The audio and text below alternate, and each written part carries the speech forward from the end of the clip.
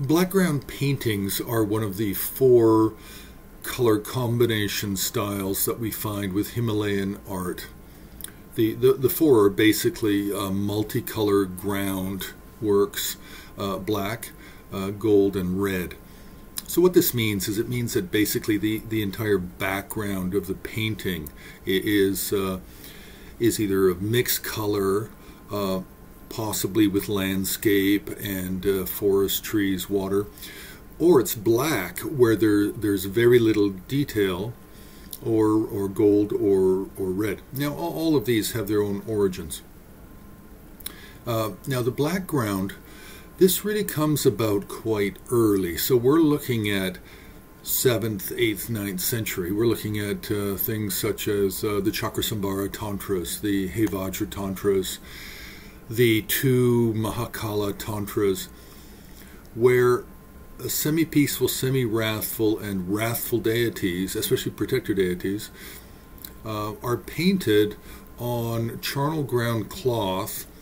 And basically it's charnel ground cloth, and then you mix charnel ground ashes and charcoal to make the coloring of black.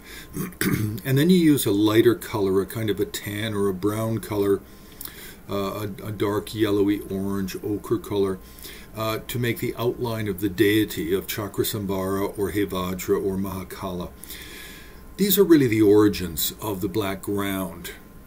And up until really the 16th, 17th century, these are really black ground was reserved for these semi-peaceful, semi-wrathful meditational deities and wisdom protectors. Not always used for worldly protectors, because the worldly protectors are not coming out of India. They're not coming out of Sanskrit texts. The worldly protectors are coming out of Himalayan and Tibetan folk culture and various stories of teachers subjugating mountain gods and lake gods and goddesses and different figures like that.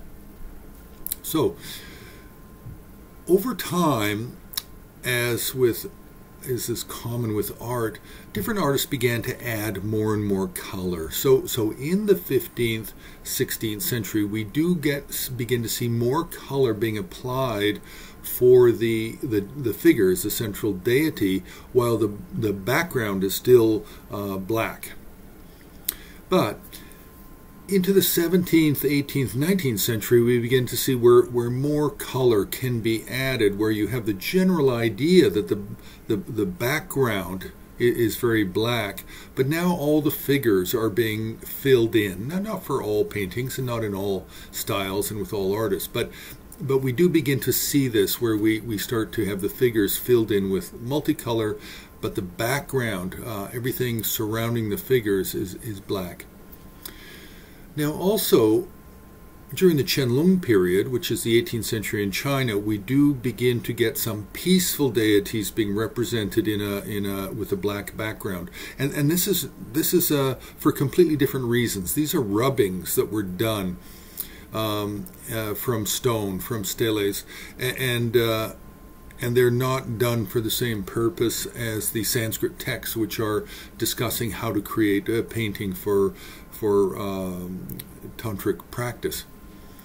Now, in modern times, many artists in China, in the Tibetan cultural regions of China, are also painting peaceful deities against a black background. So this is really unheard of traditionally.